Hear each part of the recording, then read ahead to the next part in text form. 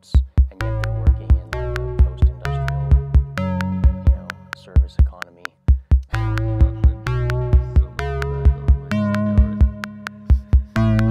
Welcome to the struggle. Hopefully your body can digest some of that tobacco. Get even higher. Yeah.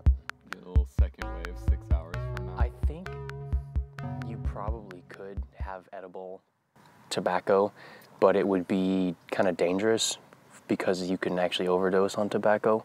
Right. I think that's why people don't do that. I mean, like, obviously you can absorb it through your skin because that's what chewing tobacco is all about. Tobacco, coffee, is like gotten so fastened to exterior manipulation, getting high on it, that it's like too much. I guess Adderall is, and speed in general, is the expression of that unbalanced launching into the physical world with no cross-reference with your actual physical inner state. Yeah. Yeah, I don't fuck with Adderall. It seems so obviously counterproductive. Really? I have the opposite perspective. I think it would be extremely productive, and that's the reason why I don't fuck with it. Because I mean, there's productive and there's productive. Okay, sure. There's short-term and long-term. Productive of crafting your soul, which is what physical production should be about at the end of the day. It's like that metric. It's like that question of metrics. Like, if you design a car around, a safety rating, fuel economy, and buyer's expectations, you're going to get a certain kind of car. And you're going to be able to produce that kind of car very reliably. But at the end of the day, the tragedy is that you won't even know that you're missing something. Yeah, the soul hasn't been developed. It's just going by a momentum, just copying what worked before. Yeah. Which is good. That's the conservative principle, is that don't fix what's not broken, and let the things that are still working be copied forward infinitely while you work on what you actually care about innovating. Well, we can't come to an agreement about what the definition of broken is, because that includes a bunch of values that are not really illuminated or talked about very much. Like, what do we want in a car, for instance? Well, it means different things to different people. I know.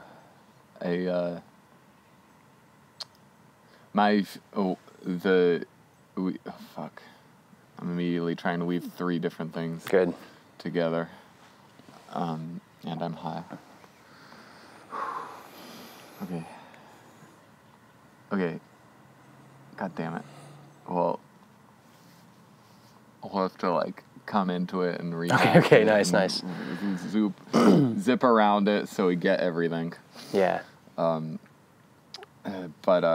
the prompt was how we're with the technology that you are making and many other people are making, we're going to be able to record the fact of our digital existence. You've got another one. Fuckers. You know what the worst thing about ants is? The way they smell. I hate the smell of ants. Yeah. That's a deep instinctual thing, I think. Okay, sorry, continue. We're going to be able to record our actions that happen online indelibly into the digital fabric such that they cannot be erased, ever. And we're getting better and better and better at that. And, we're going to be able to, upload my first album to satellite, and then my second album, and these things will last. And that's an ongoing question of how do we, make things that last and aren't swept away by time. In 1,000 years, you'll be able to access them like this. And that's a matter of engineering, and that's also on my end of talent. That's on the metaphysical stability of it. Is it good art? Is it well-made art? Is it meaningful? Is it a meaningful integration of something? They're getting better and better at making things that last. And then my prompt was, when you're making something, when we then start to make things that are ultimately stable like that, is that going to open up a phone call with the future in some apparently supernatural way? Because it's more physically impacting all the probable futures from now, like more than it ever was able to physically before. We were never physically able to make something so stable before. But like objectively knowing something will last 200 years creates a connection between you and whoever is alive 200 years from now, or all the probable paths of all the probable people who in their own times are affected by this thing 200 years in their past. So does that open up some kind of a subconscious or even conscious connection between you and the people in the future who are seeing what you've made? And so an example of super stable construction is the pyramids of Gaza. And so Giza, I believe. It's Gaza, isn't it? Isn't it? I thought Gaza was the Israeli... Oh, yeah. Well... I always get those two mixed up, too. It's time-stamped now, so...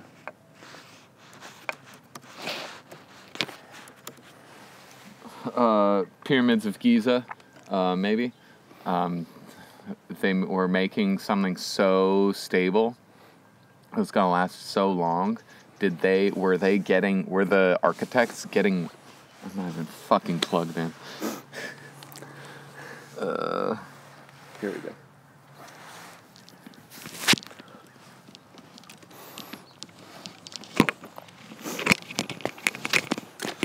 It seems like it was on the desk, so... Yeah, it should be fine. You're talking loud, too, so it works. I always talk loud, yeah. Yeah, I always, say stuff really quietly, so I gotta have my mic.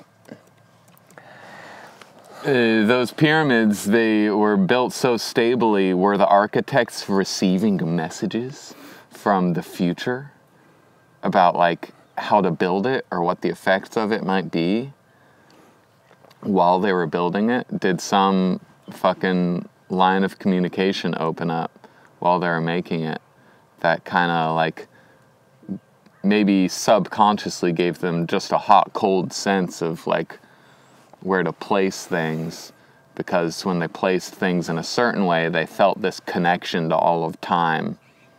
When they placed it a different way, it didn't feel that way. Yeah, I think maybe a way of looking at that is the architects were building, if you were to ask them what are they building, they'd say we're building a pyramid, but the object, a pyramid is just something we talk about things because it's useful to parcelize the world into discrete semantic units.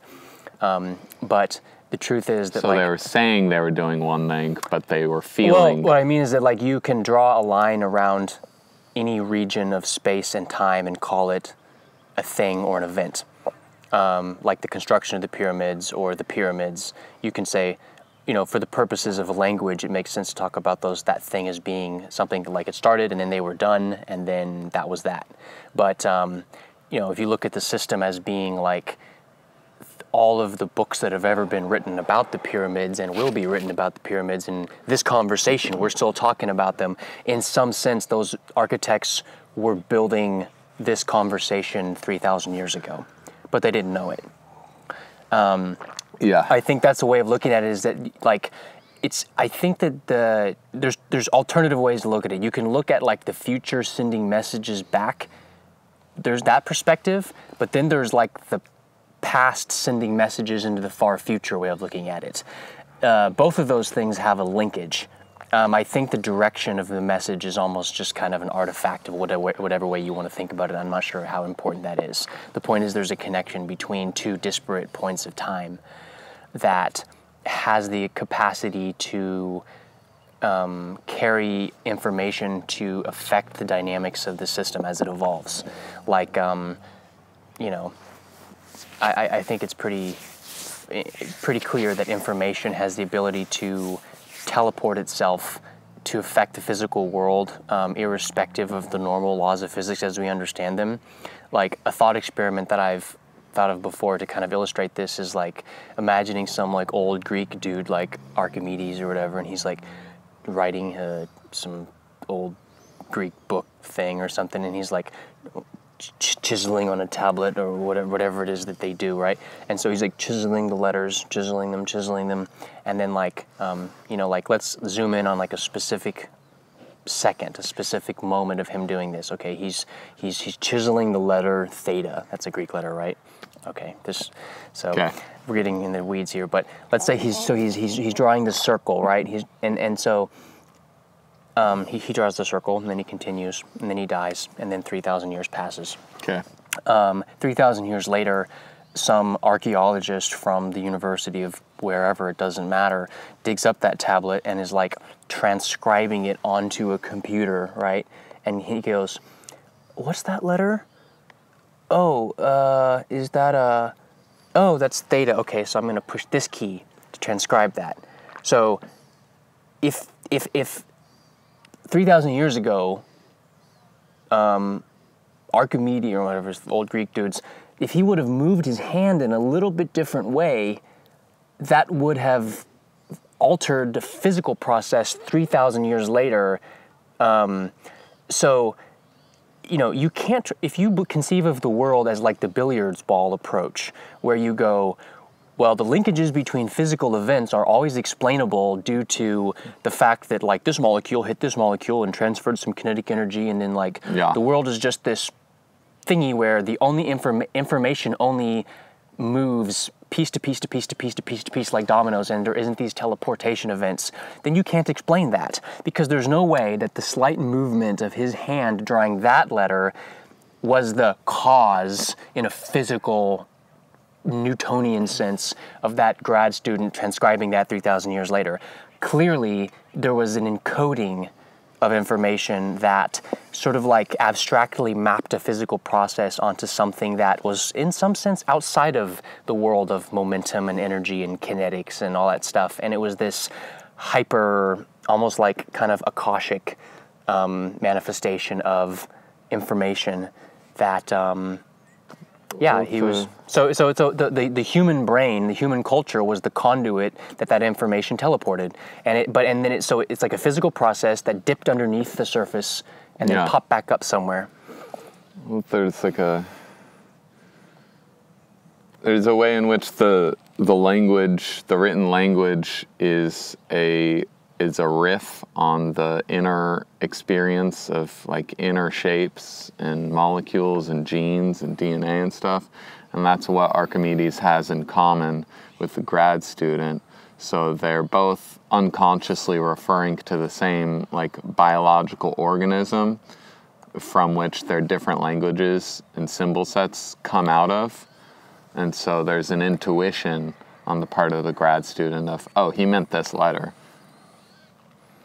Yeah, so that commonality almost composes it, that those, like, people compose their own stage or context where a new kind of physics can play out that only has tenuous linkages with the physical world, but that those tenuous linkages are enough to pass information back and forth.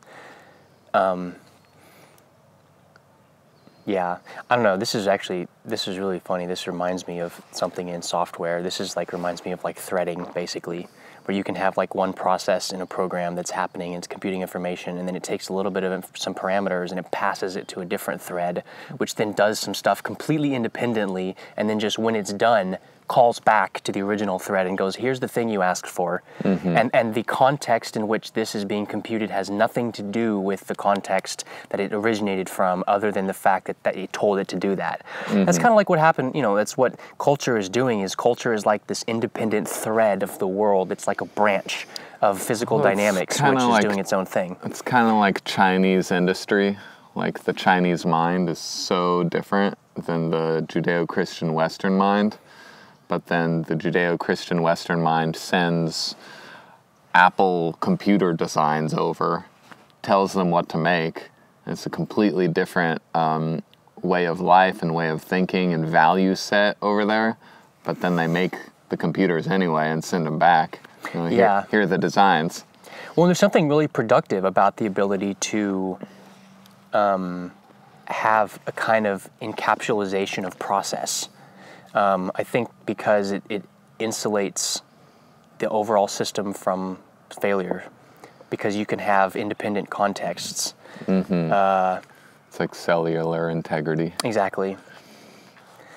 So I was thinking of the pyramids of Giza thing and feedback from the future while you're making your thing, and asking myself if there's any examples of that in my own experience. And the present example is just Porsche and nice cars. Oh, yeah? Specifically Porsche and the 718 Cayman, or the 911 Carrera, or any of the beautiful 911s that have been made throughout the decades. And this developing physical sense of pleasure when I see a nice Porsche, resulting from my kind of intuitive prophecy goal setting thing of a couple months back. Like I want my first Porsche within 5 years. Mm-hmm. And it seems totally doable. And now there's this it's the way that future feedback thing has been experienced with me recently has simply been with emotions. And that's what emotions are for. So you set goals, and then your emotions give you a hot, cold sense of if you're in line with your conscious goals or off the track of your conscious goals. And feeling good means you're on the right trajectory. The future, the number of probable futures where I have a Porsche or 2 or 3 in the next 5 years is like talking to me through my emotions, I guess. Yeah. And talking to me through the specific cars I see by that company that I like during the day. Well, maybe what you're speaking to is like an attitude that treats the future as if it's as real as the present, instead of having the future be a kind of provisional reality. Because, you can look at it like there is one future and it is not quite real yet. Or you could look at it like there are many futures, they're all just as real as the present, but they're kind of in competition with each other, and so what you see as the future is the one that you are looking at the moment, and that you kind of have a choice. I think that's probably more true, the fact, conceiving of it in the kind of like multi-future way of looking at things, because you can look at the future sometimes and you have an extremely excuse me, visceral or like an extremely vibrant image of what the future looks like. And I think if the future was not as real as the present, you wouldn't have that sensation. Like the fact that your emotion can latch on to that. Well, there's certain futures that are healthier for you than others. And those ones light up your body and make you feel good, or even activate your entire physical mechanism and set you building a website and building a new technology. Yeah. Or and making then there's making a heavy metal album. Yeah. I'm still not sure which one takes more work. I think they're both in the same class of just insane, things that you'd have to be absolutely insane to start doing. Yeah. Yeah. But then that's another thing of growing up, what do I want to do? sensing how I feel when I'm on one career path or another throughout college and stuff, or like as a musician, trying to be a musician growing up, and this instrument, I've been playing this for a year, I've been playing that for a year, how's this feel, how's that feel? Yeah. And then some paths just like fall off as soon as something like adversarial happens, and you're like, oh, I didn't really care about it anyway. Then other things like latch onto you, and you latch onto them. And what I started out meaning to say was like the more stable, practical, common sense career paths suggested by my parents and parent-like figures, I could tell they weren't healthy for me by how fucking bored I was by contemplating that. And I wouldn't be like, and part of like being a musician in general, and making a career, daring to build a career out of that is like, well, it's exciting because it's impossible. Like, how could I be excited about something to devote my life to if it was like risk-free and predictable? I was reading an article a few days ago. Like, that doesn't say anything about the human spirit. Like, oh, you went on a totally stable path and got there, and congratulations, you like achieved nothing for anyone to admire. Well, there's something there about feeling demotivated, and that being kind of a signal to you. I was reading this article a couple days ago about writer's block, and the basic thesis of this article was that writer's block just means you're lying to yourself. And I was like thinking about that for a second. I was like, well, okay, what's this all about? And the basic argument was that, if you're not excited about writing something, you are writing about something that you don't care about. And writing, if you care about something, as I think, as I've experienced, and as many people who have ever written anything have experienced, hopefully, is very exciting when you actually care deeply about what it is that you are writing. If you have something to say, you care about saying it, and you know what you need to say, writing is really simple. You just put the words on the paper from your mind. I was trying to generalize this idea, like I usually do, towards like life, to life in general, and relate this to programming, or relates to creative work. Is that like I think it's good when you feel that sense of adversity to have like a sense of gratitude for the fact that your deep unconscious is telling you don't actually want this. So stop wasting energy on it. So instead of being like, oh, I'm so lazy, this is, I just need to power through this. Like, don't do that. Maybe question yourself and be like, do I even give a fuck about this? What am I doing? It's like a impulse that slows you down for your own good, so you don't go off into the weeds and then have to backtrack. I think that's something analogous to this future hot-cold sense. And to the extent that you have an imagination in the present that's capable of running a simulation of the future in your present experience, you're going to have a more high-fidelity signal coming back to you from that future, in the sense of that emotional reaction you have.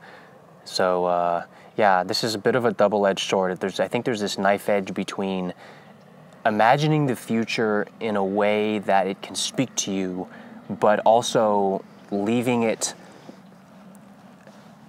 unconscious enough. This is calling back to last discussion, like unconscious enough that you don't start making decisions based on a contrived set of metrics of what it is that you are trying to do. And I think that requires almost articulating what you're trying to do in an archetypical or thematic or symbolic or emotional language, so that it can naturally resist the kind of metricification and stupefaction that occurs in, the archetype of what you're trying to do or trying to achieve is much more available to you in the present moment right now than like being already at the finish line of the project in the high resolution exact sense of what you're building. Like that requires time. You're not there yet. But distilling what that high resolution finished thing means to you in archetypal terms gives itself to like a way of being and an attitude. It's really important work. And a moral set. Yeah. And those are all things you can be right now. Mm-hmm. Yeah, I think those are the things I started with, actually. Fortunately, I didn't know what the hell I was doing when I started, because I think if I knew what I was doing when I started, I wouldn't have done it.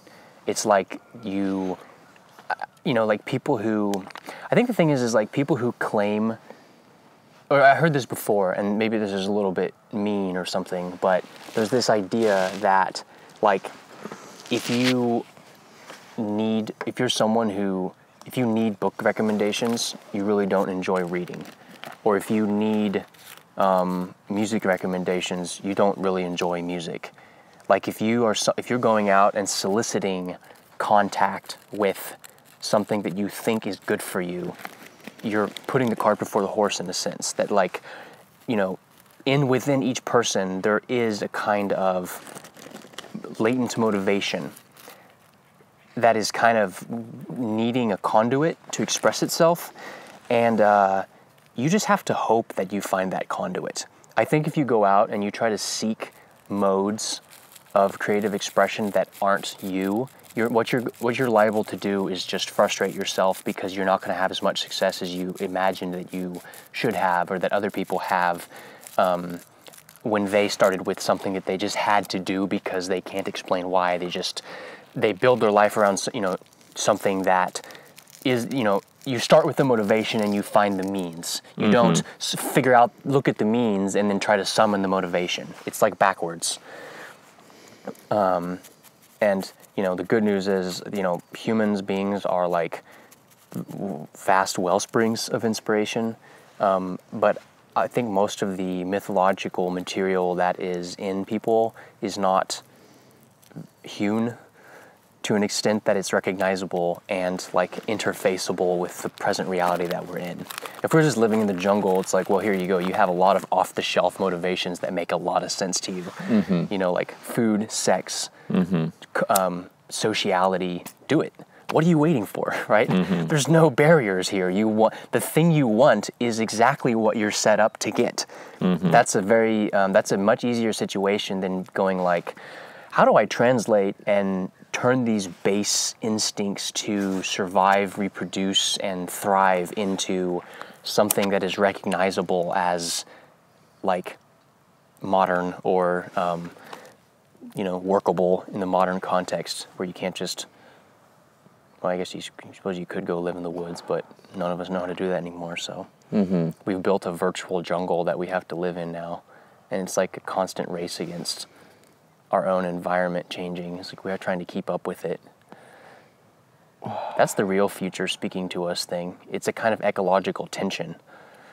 It's a tension between the way that we're changing our own incentives. We're like off the rails, coming up with new technologies that are not only changing what we have to do to get what we want, but they're changing what we want, or how we have to articulate what it is that we want. So it's this weird and unstable situation. Yeah. Like privacy, for example, is a perfect example of this. I want the ability to have my own thoughts not be read by every other human in the world and every government agency. That's not a problem I had to worry about before. Now it is. Technology created the need for me to create technology to hold on to something that before I didn't even know that I needed. So it's a perfect example of how we're undermining our own thing. But that's still the jungle, though. Yeah. That's still just like a new predator has migrated into my territory. So I wasn't planning to learn how to climb trees. But now I'm going to. Adapt or die.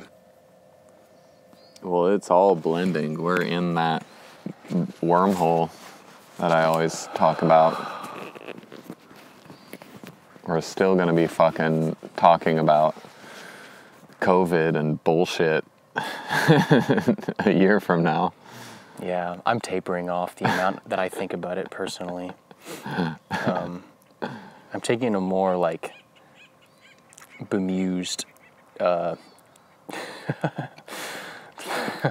view of the whole situation at some point. Like, it's seeming like it's becoming a little less serious. Well, you don't like visit SF.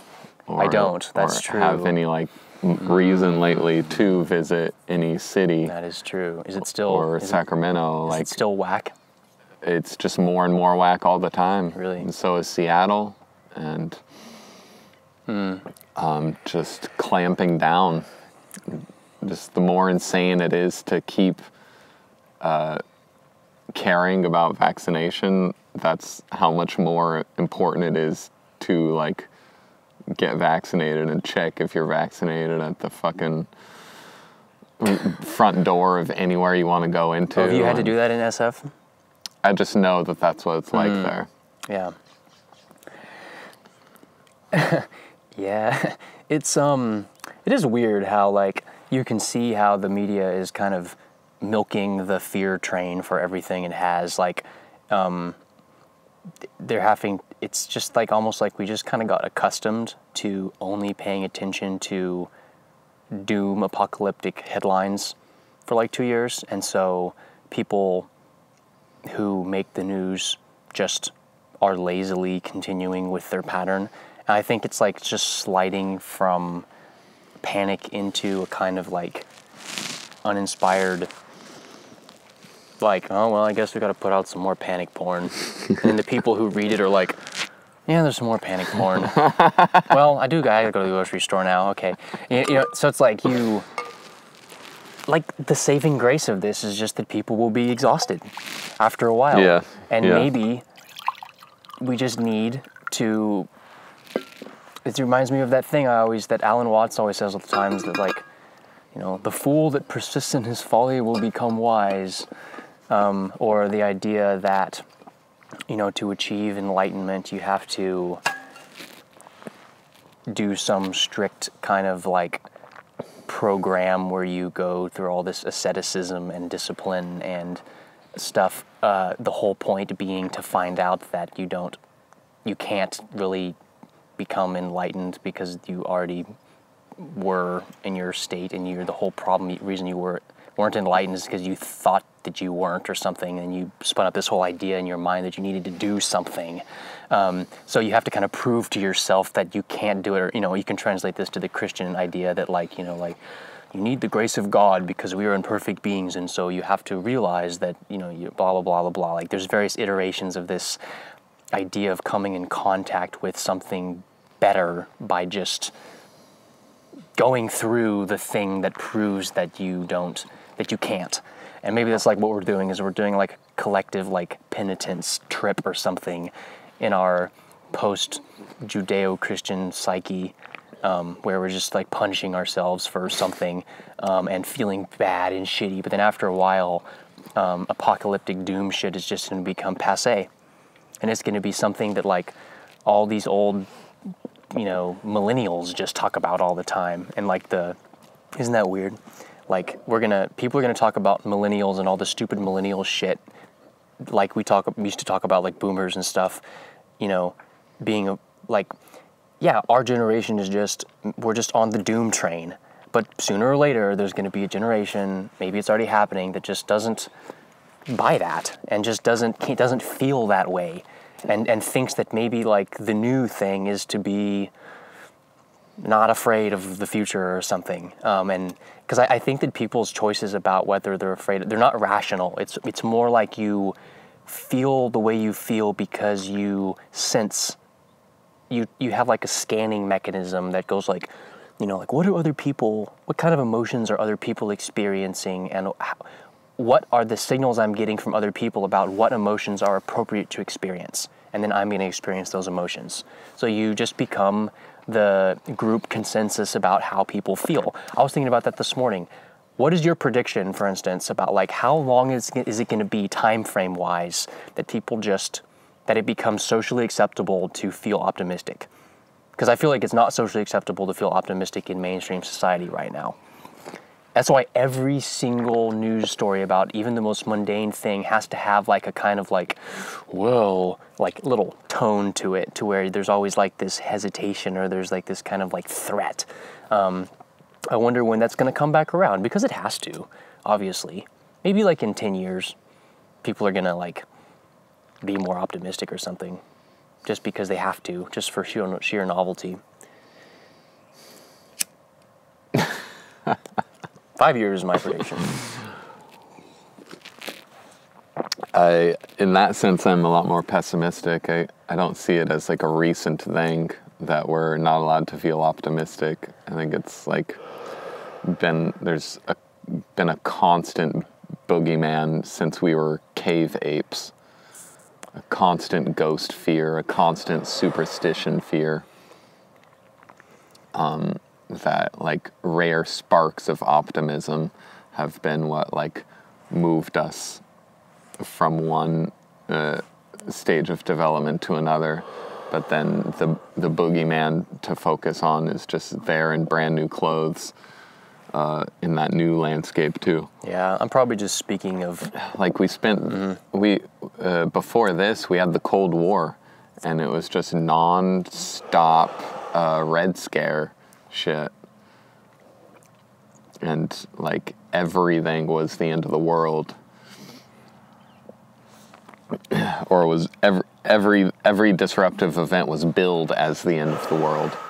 Yeah, and then at some point people just forgot to be afraid of the nuclear apocalypse, and now we're not afraid of it anymore, even though it totally could happen. We just got bored imagining a future where everything we don't hide under our desk anymore.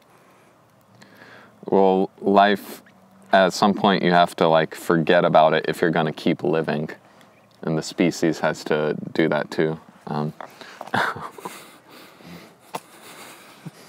Here, you want to hold this? You know what's okay? This is a side tangent, but I was thinking about this. What I just did, this kind of like gesture. You know why primates do this? To show this is a gesture. This palm up thing is a gesture that is evolutionarily hardwired in us as an expression of disarmament. Because when you show your palms to another primate, what you're showing is that you're not holding a weapon. Right. Whereas if you take the inverse of that, palm down, this is a symbol of aggression. And that's why Hail Hitler salutes like this. Seriously. It? Yeah, well, I mean, sure. I think it is. Okay. Can you imagine Hitler going like he goes like, nah, like people would be like, get out the fuck out of here. Like, no, this looks like you're an idiot. This looks like you're powerful. See, look at the difference between these two things. I mean, maybe this was what was wrong with his whole movement. If he'd just done this, it all would have gone a much better way. It would have been like, give it to me. Or, you know what I mean? Like you could go to someone, in a completely different, it doesn't matter what culture you're in. This does not look threatening. This looks threatening. This looks like I'm gonna, Yeah. Yeah, I don't know. But anyways, side tangent. I don't want to derail the thing you were saying. I don't think we were on rails. I think that train went off the rails about 5 minutes ago when I was on my huge rant about like five different things. Just talking about the current events is, by our definition, off the rails. Yeah, it kind of is actually. I'm bored with. Well, there aren't current events. That's my whole theory of the Biden era is we don't have current events anymore. We're just in shock, recovering. Okay, dude, I had yesterday I was tripping out because I compulsively like opened up the Google News or whatever just because no. I do it sometimes, like almost like these days I do it kind of like as like a little thing to go like I wonder what the news is talking about, just as almost like from a little bit of distance from it to like see what is the thing that you're supposed to think is what matters or something. Yeah, what are we supposed to What think are we supposed today? to think about it? And so yesterday I opened up the news and the headline news. Okay, so probably about millions of people per hour are probably opening this page and seeing this. Okay, this is so millions of people all over the world are having the experience of seeing the headline, the top story on the number one news aggregator of the world was, and I quote, "Judge in the Kyle Rittenhouse case makes an inappropriate Asian joke in the courtroom." And I was like, oh, what did this guy do? What did he say? Oh, does he hate Asian people? I opened it up and you gotta find out what he said. I gotta find out what he said. I opened up CNN and I closed fucking 50 different cookie notifications and had to go and like inspect Element and like edit the paywall pop up to like make it disappear so I could read the article. That's something you can do, by the way. It's one of the props of being a web developer is you can just like edit the page and get past page. And so, hacker shit. Yeah, you can just like haha, like hacking the matrix, like fuck you CNN. No, I'm not going to subscribe.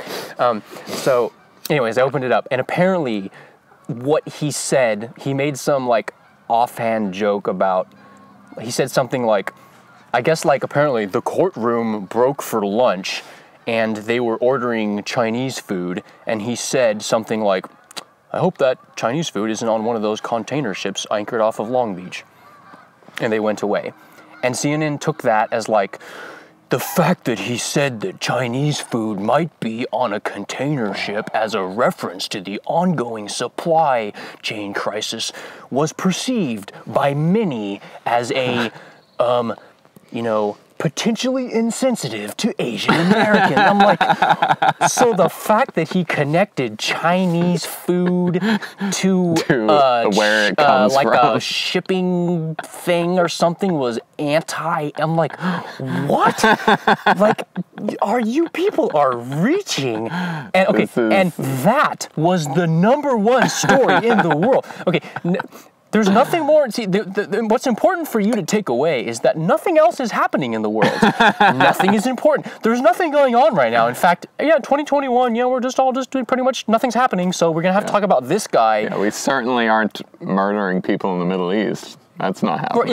That's not news. There isn't like a war in Ethiopia. There's a war in Ethiopia right now, in case you didn't know. It's crazy. It's crazy shit. Yeah. Also, that's something that's happening.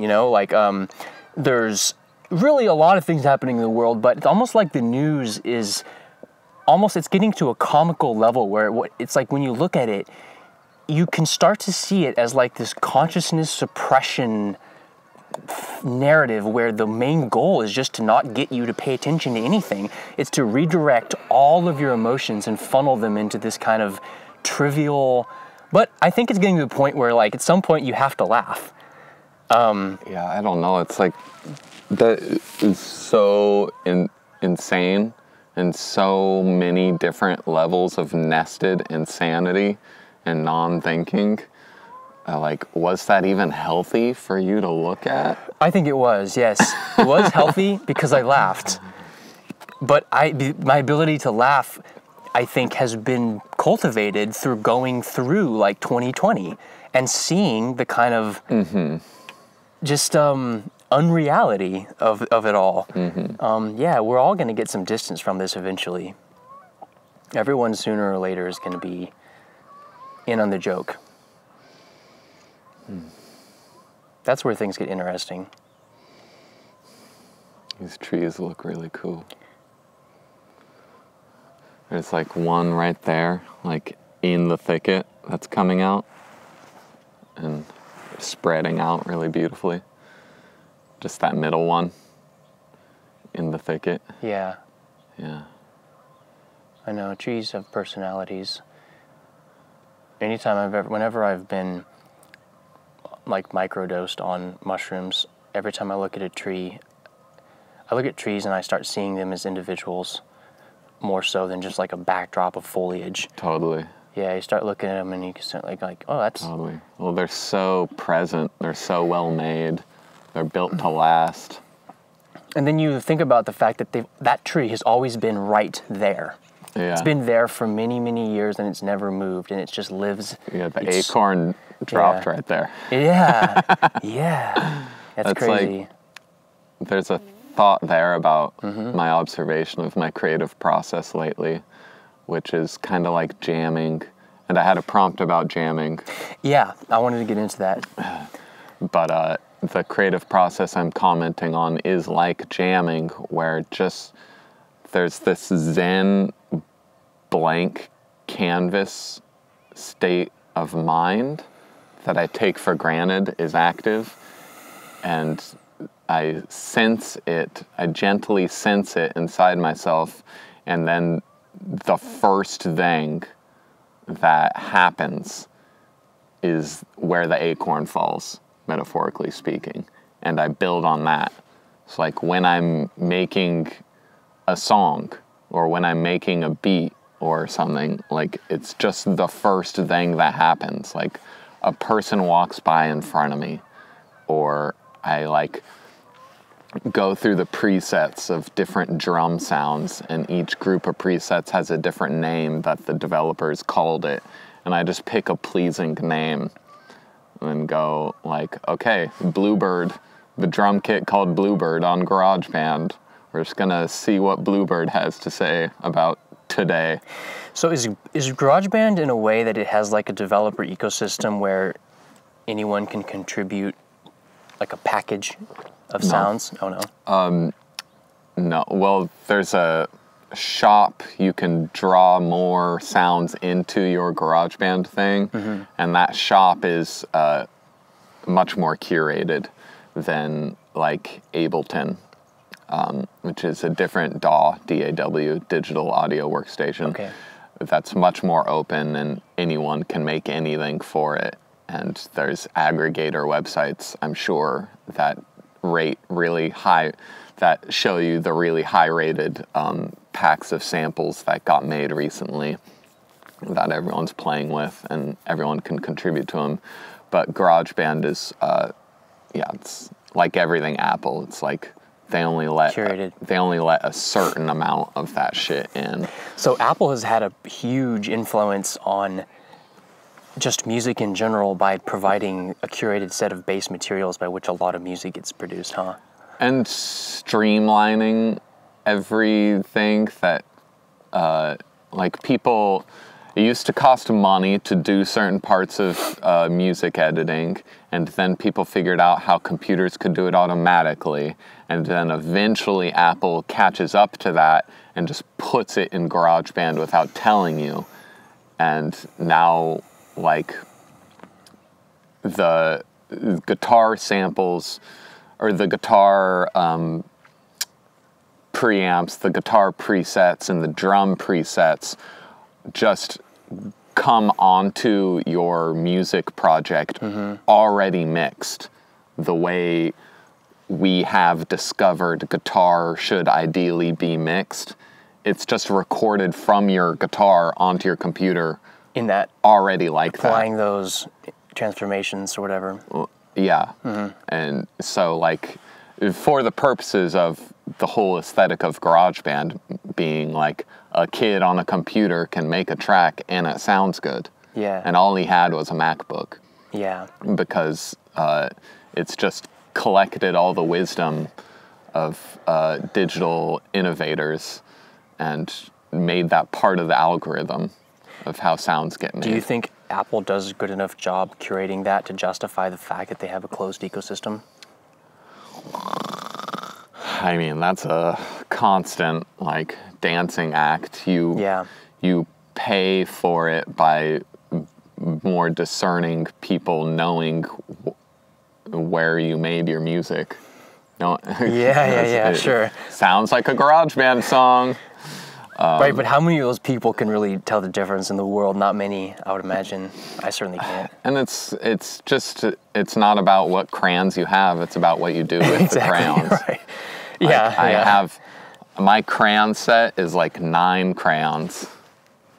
And I still like fancy myself as one of the greatest artists alive now. Not because I am very subtle with having a lot of different crayons to use. Like, sometimes I just use 3 different crayons. But it's about having something new to say with those crayons. Yeah, it's like, you know, like some of the best chefs in the world just cook with the same fucking ingredients everyone else cooks with. Yep. They don't have any special magic there. That's how you put it together. Well, their magic is in caring about what they're doing. And for me, my magic is in believing that music and art could actually be valuable in a way beyond having background noise on while you do your homework. The acorn, the jamming, the like... What did you mean about the thing about the heavy or metal music being, what did you say it was like a manipulation of electricity? Molding electricity. Yeah. And music, and playing music as molding flows of electricity. So metal music specifically has this relationship to electricity that other types of music don't. It's the sound of electricity. It's the sound of electricity. And the heavily distorted guitar is just the sound of electricity. And distortion on guitar tone is simply the effect of turning the knobs up past the point of what they're supposed to handle, and so it distorts. And there's a whole art form and a whole world of crafting distortion to make it sound different ways and have it sit in the mix in different ways. But what you're hearing is just electricity intruding, just pure force intruding on your guitar tone. And when I'm jamming with Ade, he often just plays for the entire hour with a distortion guitar tone. So it's just, and because it's very loose and a jam and very intuitive, it's these like big flows of feeling, and there's a lot of static and a lot of electricity, and I'm responding to it with my voice. Like Ade's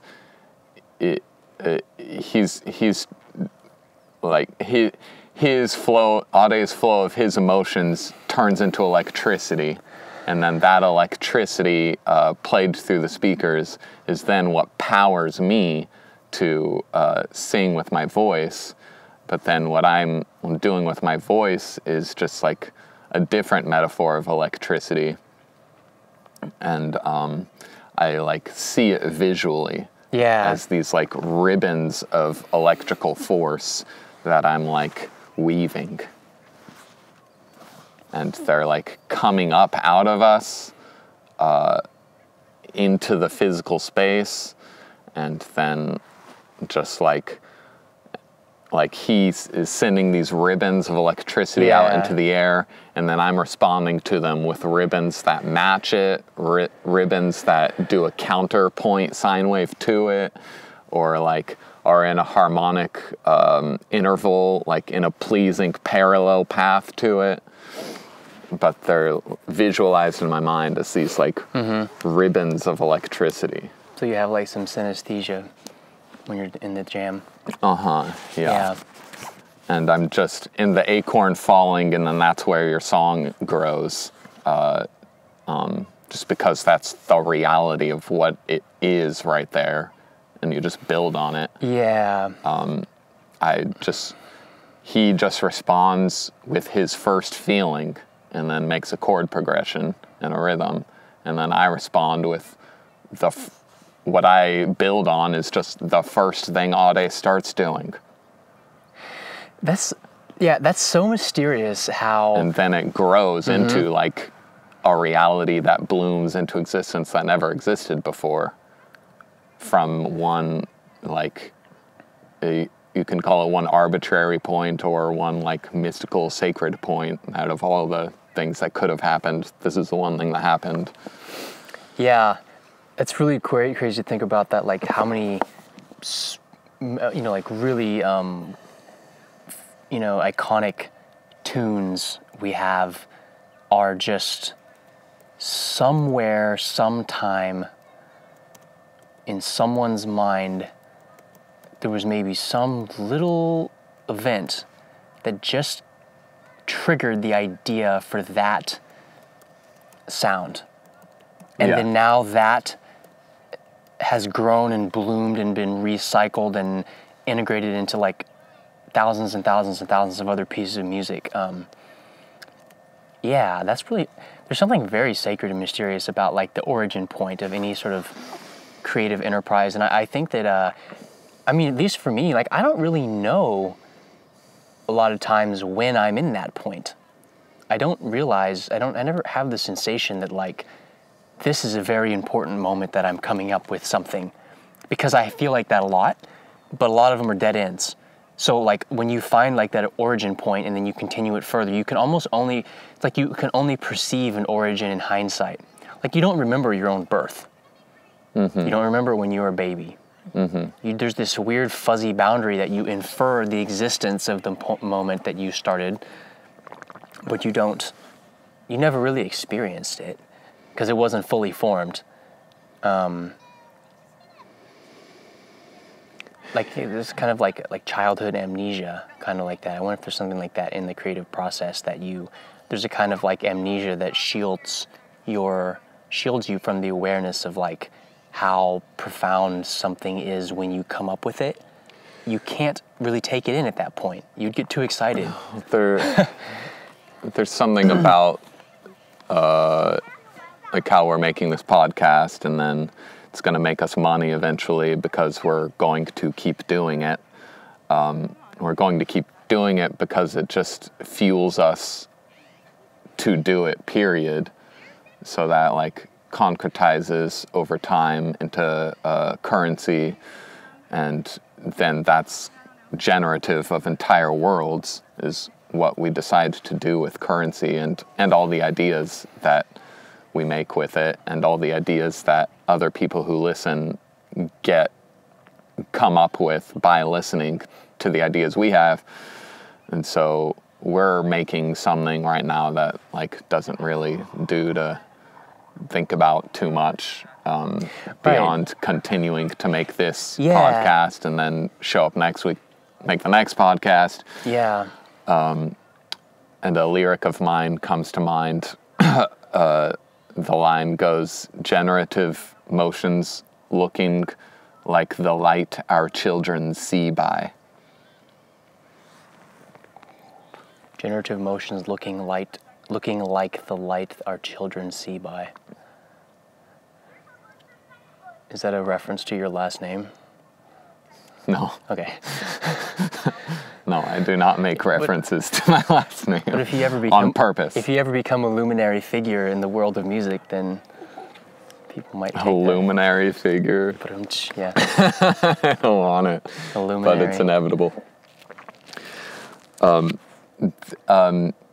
This is the generative motion, and it's building itself into a passive active income source that then is the heat of the house that our children are sleeping in.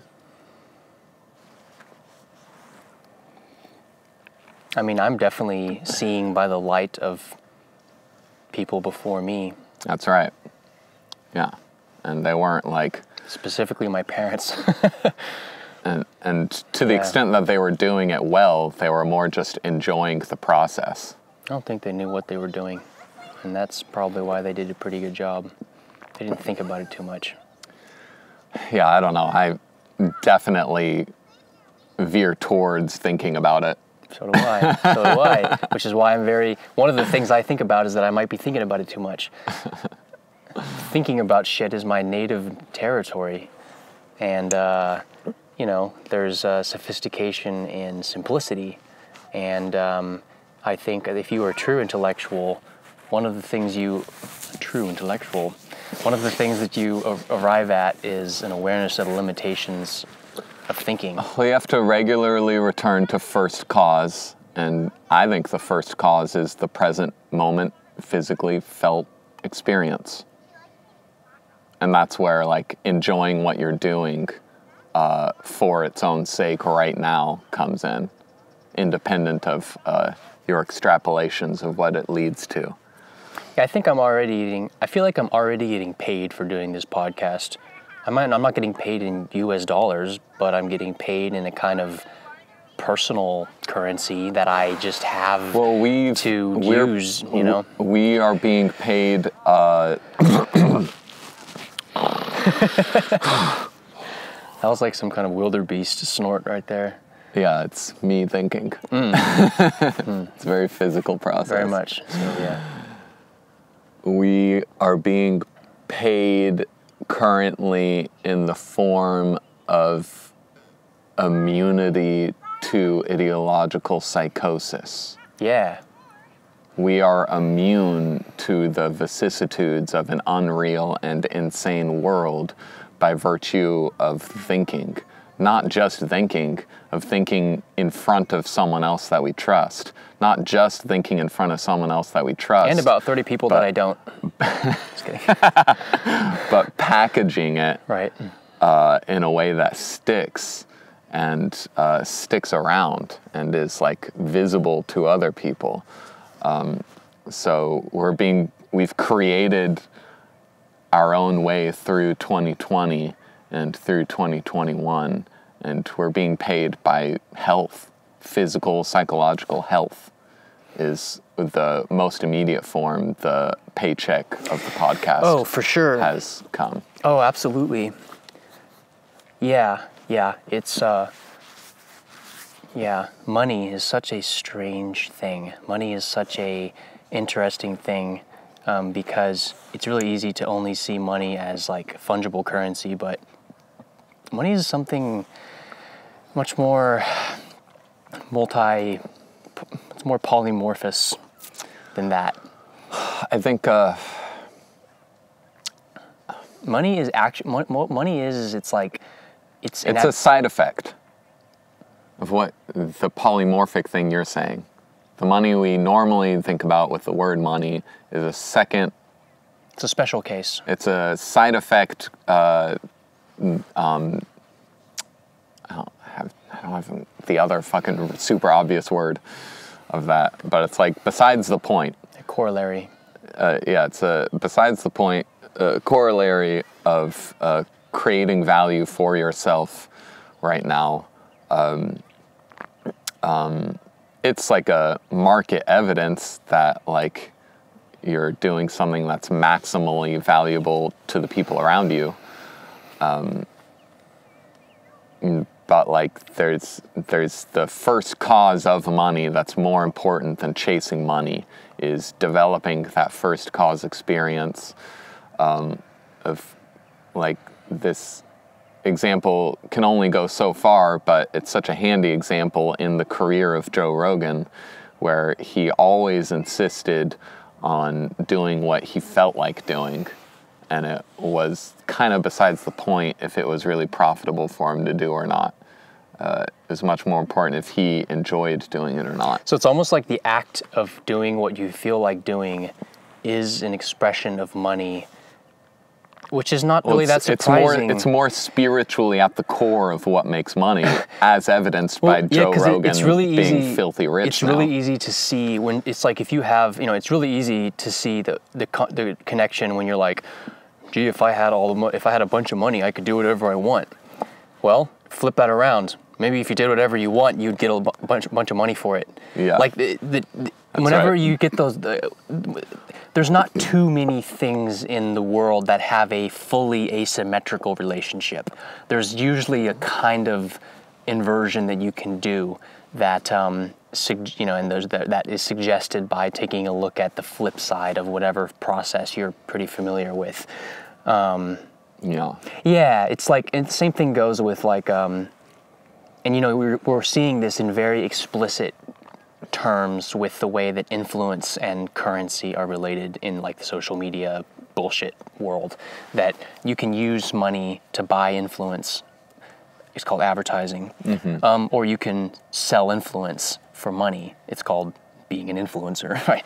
So our language is like really stilted about this because it's a new concept and we're just like sticking these roles onto things that are the most apparent versions of them. But yeah, it's like, what if you were, maybe to think about this like in a more personally empowered context and try to like put this in your own center of action, like being an influencer in your own life.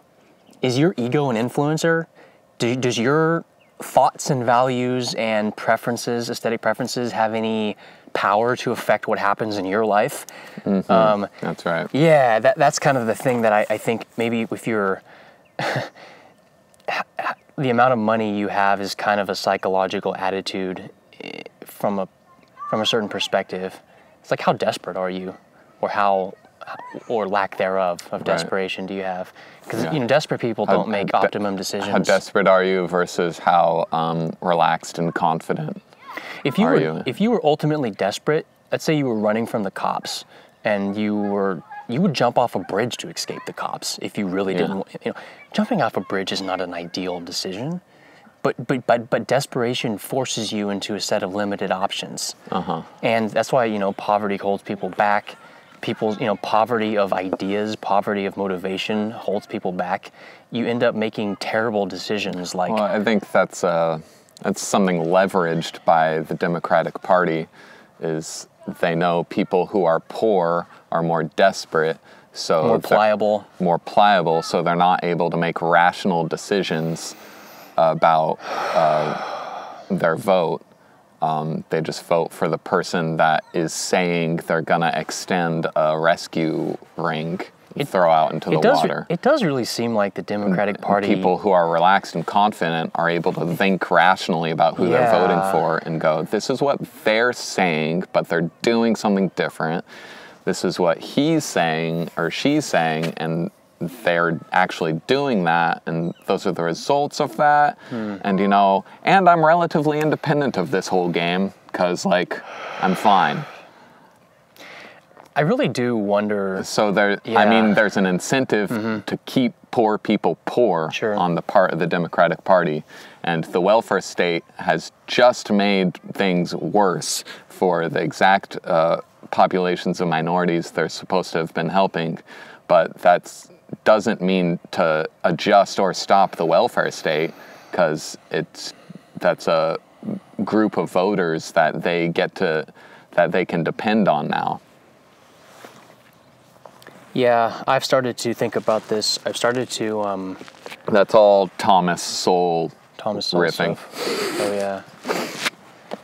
I'm not going to take credit for someone else's research. Oh, yeah. Another dystopian headline that I read a few days ago? It was on 538, which is like this, it's like a polling site or whatever, but it's like sort of aligned with the Democratic establishment. I don't know. They have some decent analysis sometimes, but they also, publish your standard fare, culture war articles. And there was an article that was like, it was like at the the headline, very top of the thing. It was like trying to explain why voters in Virginia elected a Republican, and the lieutenant governor was like this Jamaican immigrant, like this black woman who was had really impeccable credentials, and she was actually seems like a pretty legit person. Yeah, and so they're trying to bill her as this white supremacist. Dude, oh my God, how'd you know I was gonna say that? Yeah, and so the article was why white voters who harbor, or why white voters with racist views sometimes vote for black Republicans. Oh my God. And that was the article, and I was like, are you people serious? I'm like, holy shit, did you, if that is not the most fucking offensive thing you could say, okay, forget about white people, towards fucking black people. It's like, this black person got elected. Clearly, white people only voted for her because of they're actually racist. Like, it couldn't possibly be because maybe she has impeccable credentials. No way. Couldn't possibly be because maybe she's qualified and maybe she said something smart that they agreed with. Couldn't. No. There's no way. We all know black people. You either hate them or love them based on the color of your skin or how racist you are. Like, holy cow. I'm sorry. Like, at what point do we admit that, like, the Democrats are not, like, they're fucking racist, man. Like, it's so racist. It's so racist to look at people as, like, these transactional members of their group. Like, I'm not even pretending to be outraged about this. I was a little bit offended. Like, I felt like, I felt like a little bit of indignation. Like, I'm sorry, that's so appropriate. And it's... No, like, literally. Like, if you said, like, that's fucking offensive to black people.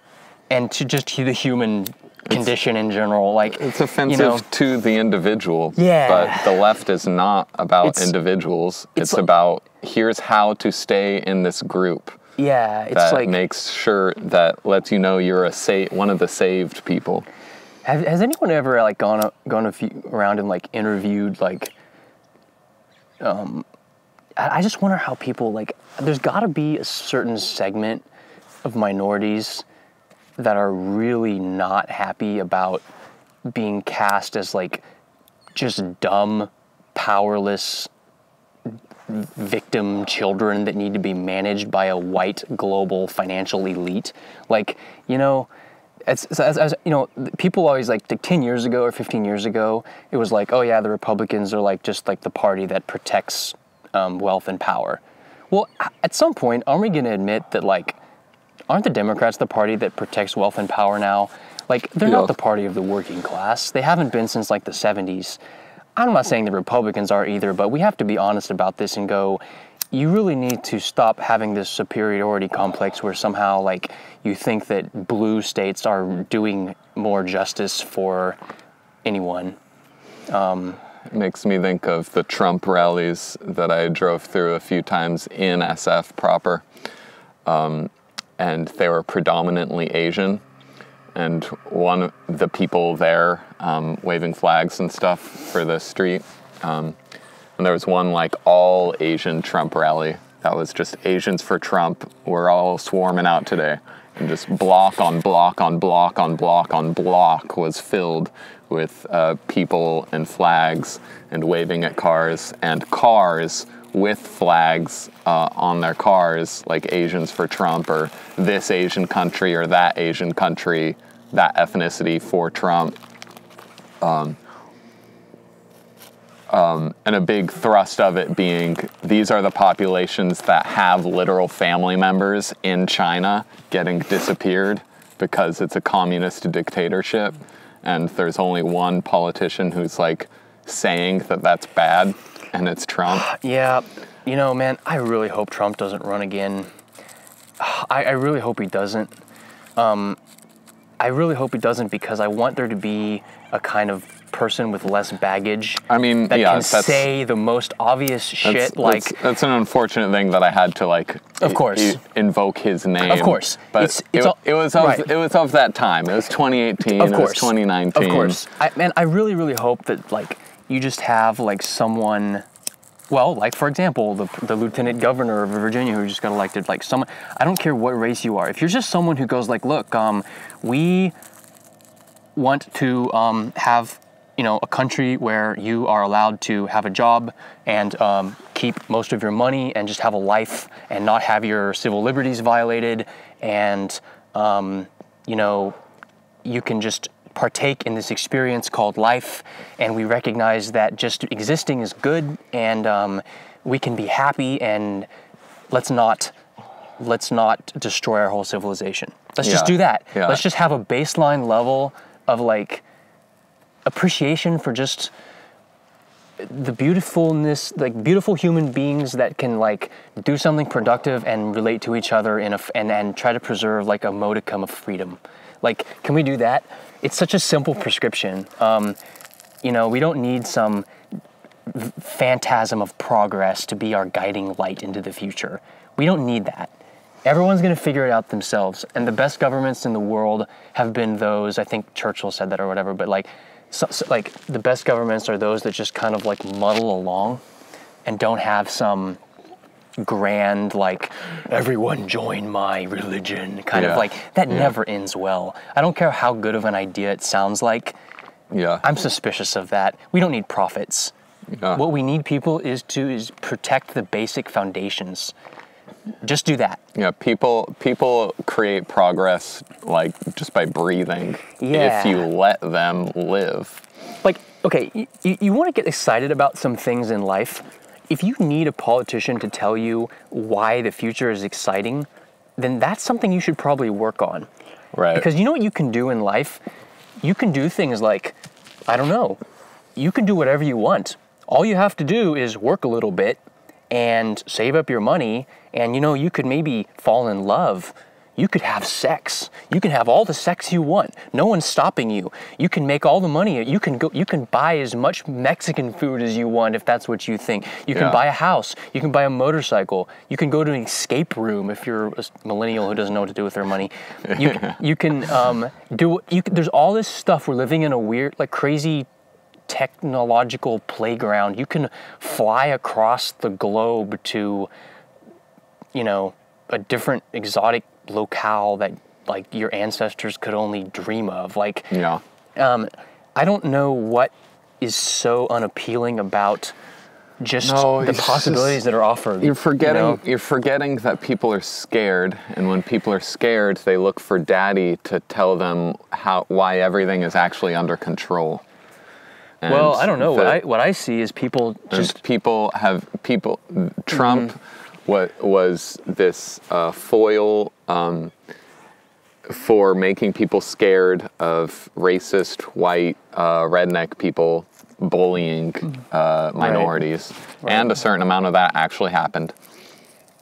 And so people were scared, and so they exported their rational thought to daddy to tell them why it's all okay and what's being done about it.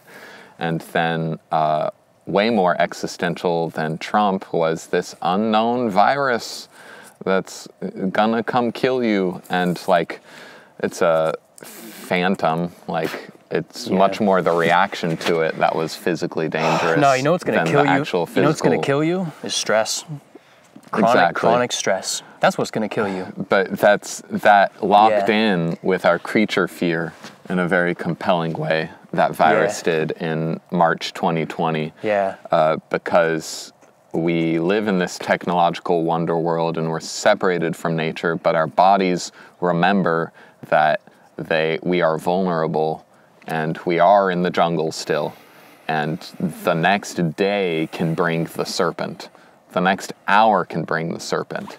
And the serpent can come up from the fucking ground between your feet, or from inside you, or from inside your spouse, and just destroy everything. Or it can just come up from nature in the form of COVID. And so that's a very frightening thing to contemplate. It's apparently senseless, and people get scared. And so they short-circuit their rational thought and let someone who's willing to come onto a phone screen and tell you that everything's under control and we found out who the bad guy is and we're working on that. And just all of you look out for the bad guy too. He could be your neighbor, so just watch out. Make sure everyone is like wearing the blue stripe on their sleeve so you know they aren't a bad guy. And so people who weren't using their freedoms anyway are fine with giving up those freedoms for the sake of stability or safety. But you know what's kind of really... Because then if they can buy into the safety narrative, they don't have to question their own relationship to the unknown, to the void, to the fact of the serpent. Sure. the archetypal serpent. You know, to me, it seems like, though, maybe, like, I feel like the elites of our society, the people who kind of steer the narrative, the forces that, you know, are sitting at the board of all the major media corporations that are kind of like selecting what stories to highlight, I think that those people are not doing a very good job of projecting stability or certainty. In fact, it seems like they're losing the plot a little bit to me. That's us, that's you and me in this rant, where necessarily to even have this rant, we have to forget that people who even think in left and right terms are fast becoming a new minority of the population. I think most people are in the middle and are focused on their lives and their livelihoods, just want to be left the fuck alone. But we live in California, and we forget that a lot of the country is not insane like this. Chico's pretty sane. Chico's pretty sane, I think Chico is kind of a bastion of sanity in California itself. It is. In some sense, yeah, like we talked about before. Yeah, I just think, you know, like, it's what you just said is objective. I think a lot of people, an increasing critical mass of people is recognizing that this dumb fuck bald guy, Joe Rogan, has his finger on the pulse more than a CNN commentator or the president and vice president and their entire cabinet of the United States. Well, it seems like people who are living and breathing the kind of corporate news narrative are more and more automatons, where you just keep spitting out thinner and thinner and thinner soup, more and more diluted, not diluted, although perhaps both. Diluted, I'm just going to say it with a very base American accent so there's no difference, literally. Diluted. Your message is diluted in both senses of the word. It's becoming more rarefied, kind of, and almost like it was written by an AI. Like, it's not differential. You can't differentiate one from the other. It doesn't matter. And sometimes I wonder, like, maybe the ultimate, like, you know, the way that you could, like, free the human populace from, like, mind control is just to create an AI that produced, like, 1 billion stupid articles per second and then flood the internet with, like, a bunch of stuff that was super dumb and uninteresting and also indistinguishable from the stuff that other people, you know what I mean? Well, that's kind of like a anarchist pyro... like culture jamming kind of shit.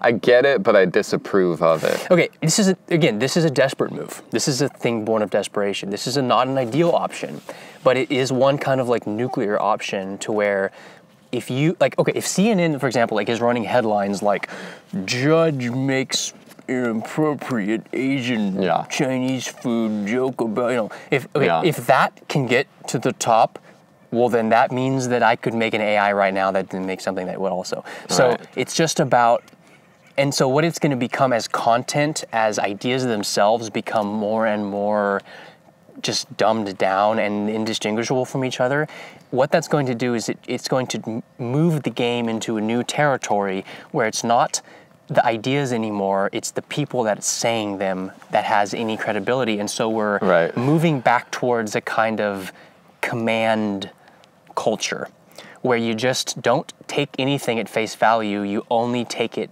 the only thing anything means is who said it.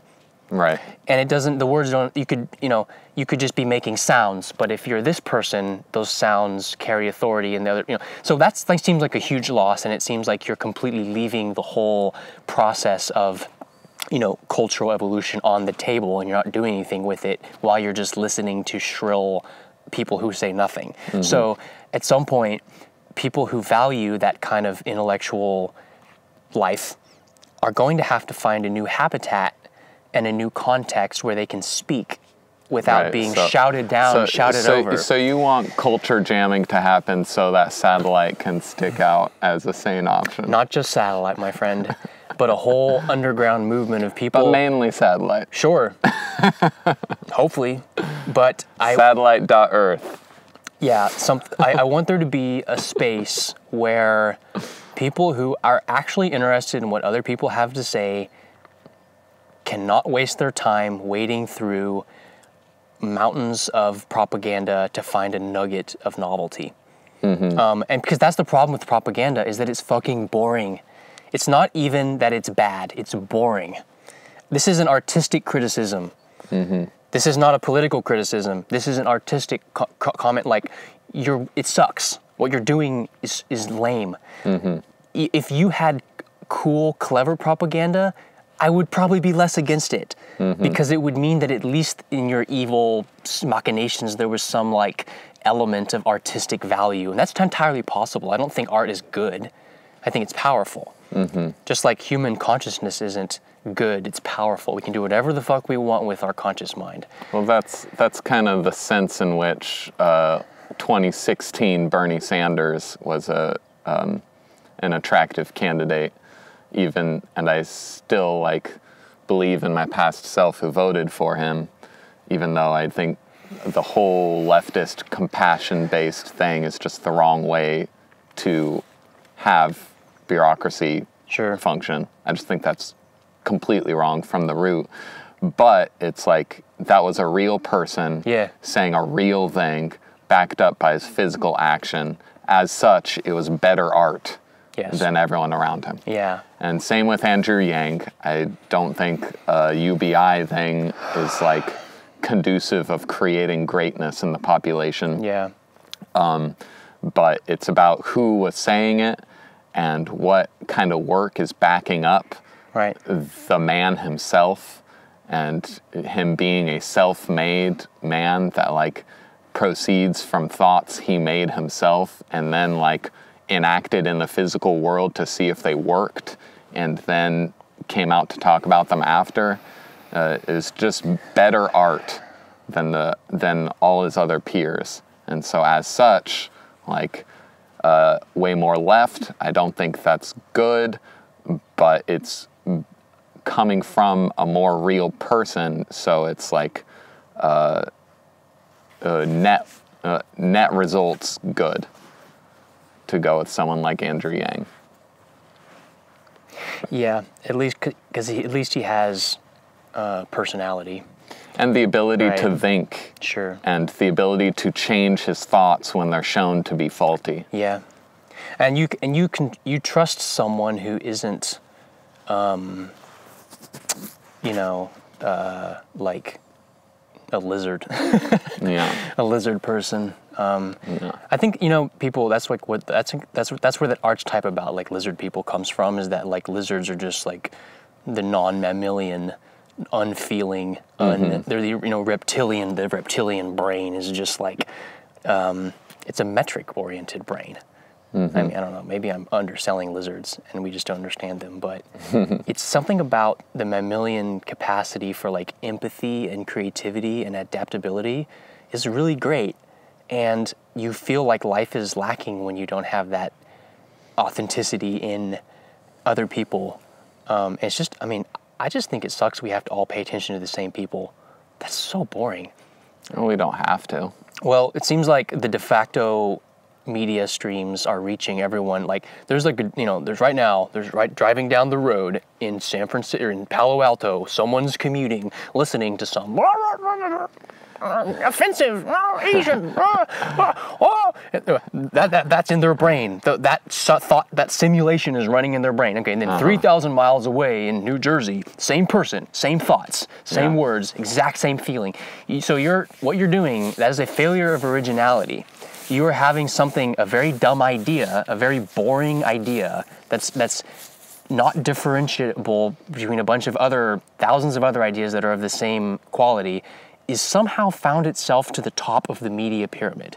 And that's a kind of, it shows you that we have a very non-optimal way of allocating interesting thoughts when you have thousands of people paying attention to the same boring stuff. Well, it's like that Ghost in the Shell line when the major is suiting up in the van, explaining their attitude to the human driver and going, we put you in our police unit, even though you're not super advanced. You're a basic human, but you have your own thoughts. And if you breed homogeneity into the system, it's slow death. Yeah. That's the only word that's actually quoted that I can remember is it's slow death. Well, that resonates, I think, with the very last ending scene of that movie where they start talking about like the necessity of constant death and rebirth and Yes. finding what works. And the puppet master was arguing against her fear of death. Yeah. To argue for the case of the two of them merging. Her fear was, you're asking me to step over the threshold into death, dude. I don't want to do that. And he's saying constant death and rebirth, anything else is like the big death of just homogeneous non-existence. And one virus can come in and wipe out an entire population if they're not a variegated, decentralized population. That's why at the end of the day, decentralization will always win no matter what. It's a law of nature. The only thing you can have is localized, centralized regions that exist in a certain place at a certain time. I don't know. I think they give to each other. Like, decentralization is necessary now because we lack a centralized, objective thing that is good. We will do this decentralized thing to find a new revelation of a new thing to centralize around that's objectively better than anything else. And then we'll all unite to that, and that'll start a centralizing wave, and then that'll necessitate a new realm of rot and stagnancy and decentralization. Yeah. So we're actually, we're just right now in history in 2021, we're about to go into a giant wave of decentralization. Feels like we have to. Yeah, I agree. That's definitely the spirit of the times. I agree. Decentralization is the near future. And then I wonder if you and I will live long enough to see what the next centralizing wave of human culture is going to look like. That might be fun. I hope I'm still alive. Well, I will. Well, you will be. You're going to live to 300. I hope I am. No, you don't. You don't hope you will. What do you mean? No, I don't live. You want to live a normal span life. Yeah, no, I'm saying I want to live long enough to experience the re-centralization, not to 300. I don't want to do that. But you want to have your normal lifespan more be enough, yeah. More than you want to actually see that next wave. If you wanted to see that next wave more, then you would open yourself to ideas of what would want to change if I maybe wanted to live to 120, 140. Right. Yeah, I don't want. You don't care enough. Nah, I don't want to live. I don't want to have an amount that I want to live to. I don't know I'm gonna live however long I'm gonna live. That's all I know. I don't. It's not gonna be put it this way. When I die, it's not gonna be by choice. Sure. But by doing that, you're making it by choice. You are making a choice. Yeah, but I don't know. I guess I figure I'll cross that bridge when I come to it. Mm-hmm. Yeah. Maybe if we get nanobots and it can repair our bodies and we can start creating new organs, synthesize them and implant them as they go bad, maybe, yeah. But maybe I'll be forced with the choice. Maybe I will have to choose to die at some point and just be like, no, I don't want to become a Because cyborg. It becomes optional. Mm-hmm. It becomes like a thing where it's like, well, you could just die and then hope, roll the dice, or you can continue clinging to existence. I'm not sure what I would do. Probably depends what my life was like at that time. If I was, honestly, it probably depends on who's still alive that I care about. Mm-hmm. And also, if I'm working on anything interesting that I feel like I need to finish. Mm-hmm. Sometimes I imagine, like, if I got diagnosed and they're like, son, you have a metastatic stage 4 cancer of the everything. You have 6 months to live. Yeah. I would, what I would do? I'd be like, holy fuck, I have to finish Satellite. That's what I would think. Yeah. Well, and also probably like spend time with the people I love and stuff like that. But also finish satellite. Yeah. I wouldn't go to Vegas. No, fuck that. No, I have work to do. Yeah. I already feel like I'm going to die at some point, so I have to do something worthwhile before I die. I don't want to like have it all for naught. I don't want to have all this unknown code sitting in a random GitHub repo. It needs to be like deployed, you know what I mean? Right. So that's a sense of urgency right there, I think. My age goal thing is like my version of engineering and my version of like creating a new set of code, a new set of programming to update the whole human OS. Like that's the level of code I feel like I could maybe contribute something to the social fabric. Sure you can. Is if I can provide objective evidence of living longer than other people. Oh, interesting. And a body of work that explained how I did it. Yeah. Then I've changed the code of our beliefs, not the code of our computers, but the code, the biological mind matter OS code of what we believe about humanity. It's computers all the way down, my friend. Yeah.